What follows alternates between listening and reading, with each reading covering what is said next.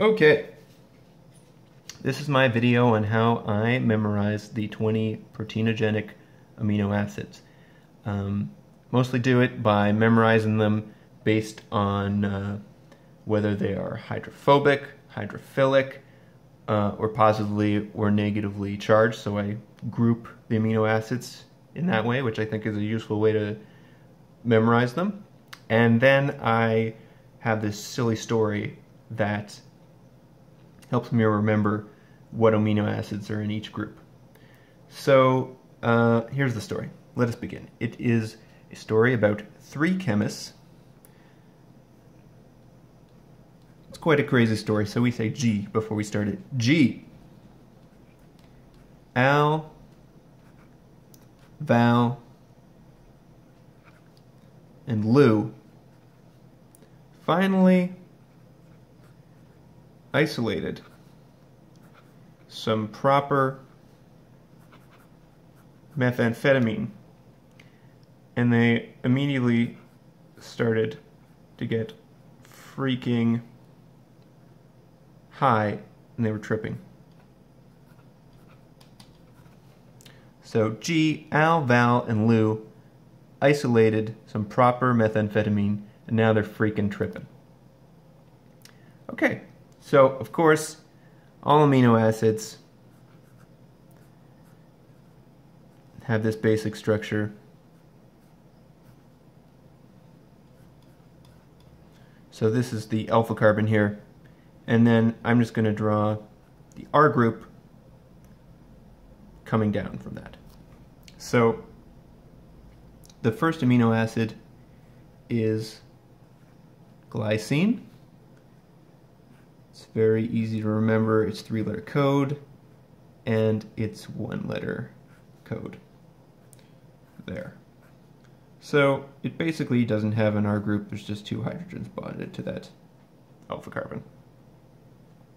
Pretty simple. Next is Al, which is of course short for Alan, or in this case, Alanine.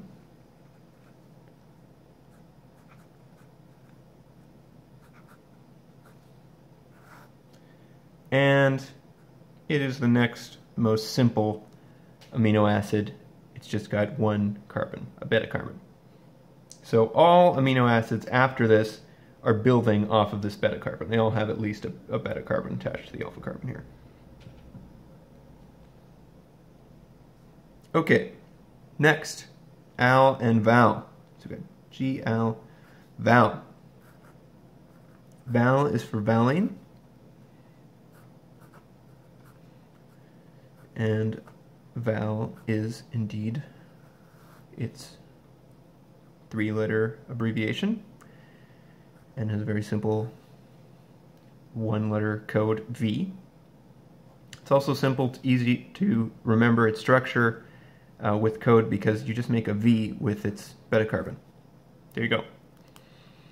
Okay, then we got Leucine, Lou,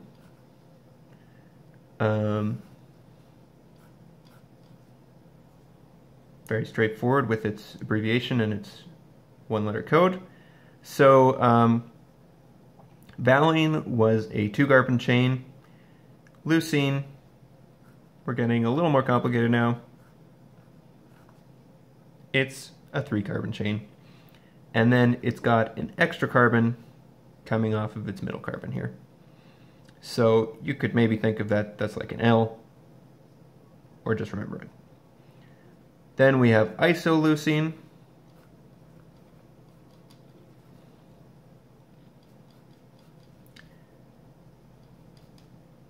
Its 3-letter code is ILE, which isn't too hard to remember. Isoleucine. It's sort of the strong sounds in isoleucine. So it's, as you might imagine, very similar to leucine. It just moves where the carbon is. If you think about it, there's only one place it can go, because if it went here, it would actually be a 4-carbon chain. So it just goes to the first carbon, or the beta carbon there. So G, Al, Val, and Lou finally isolated some proper Prolene, Pro, and P. So very logical 3-letter abbreviation and 1-letter code. So for this we need to go back to the original diagram of the amino acid, and it is also a 3-carbon chain, but in this case the chain is attached back, it attaches to the amino group. If you look at it, the 1-letter code for Prolene is actually a diagram of Prolene. It makes a P. Look at that. Amazing. Of course, the way I've been doing it before, the P would be dropping down like this, like a mirror image, but it's the same, it's just looking at it from a different direction. So then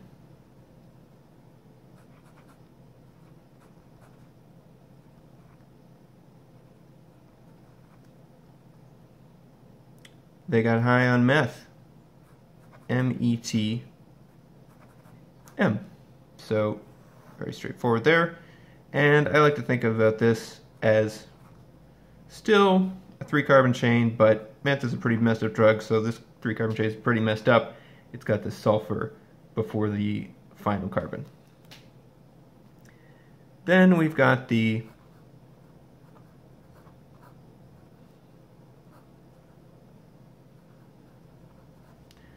phenylalanine.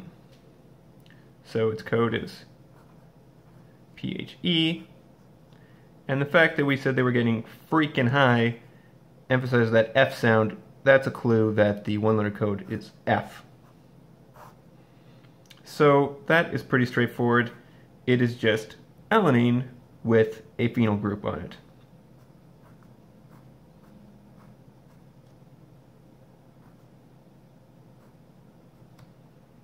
Great.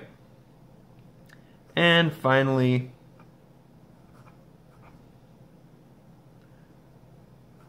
tryptophan. The fact that we said they were trippin is a clue that the 3-letter abbreviation is TRP, trip. And they're tripping so hard that they came up with the idea that the 1-letter code should be W, and they were so high on meth that they actually thought that made sense. That's how I remember that. Now, for this one, what we're actually going to do is use that W and make it part of the structure. So, you get that W, there's a benzene ring here, some nitrogen there, and it joins up like that. Then you got some double bonds. There you go. That is tryptophan. And as you can imagine, if you were high on meth and running a meth lab, you might very well get very paranoid and very phobic. And indeed, all of these amino acids are hydrophobic, just like Al, Val, and Lou would be if they were running a meth lab high on meth. So those are the hydrophobic amino acids, and in my next video I'm going to do the amino acids with charged side chains. So, catch you there.